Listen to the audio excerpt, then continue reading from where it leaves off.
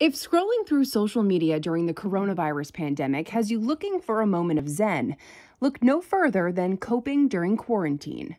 The Facebook group was started by Shannon Watts and Hannah Goodale, two licensed mental health therapists in southern Maine, who saw a need and decided to do something about it. We've been kind of working together to help the people in our community and in our state. The feeling has sunk in that this is how it's going to be for quite a while longer. It's causing them to be really scared, and a lot of these people don't have anybody that can help them. They realized not everyone is comfortable reaching out for mental health support.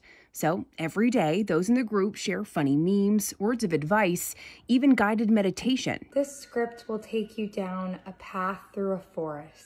I've been really trying to give like a good mix of actual like therapeutic stuff and then also just stuff that I see that I think people will like. I've posted things like progressive muscle relaxation, some different grounding techniques. I think people are just really in need right now and open to trying new things. So far, the response has been overwhelming. One post that I made that I really enjoyed myself was I just asked people to share like a picture of their pet, and then another one I did just share a picture of something that makes you happy. They say whether you're looking to seek professional help or not, groups like these provide people with a sense of support and security, something everyone could use right now.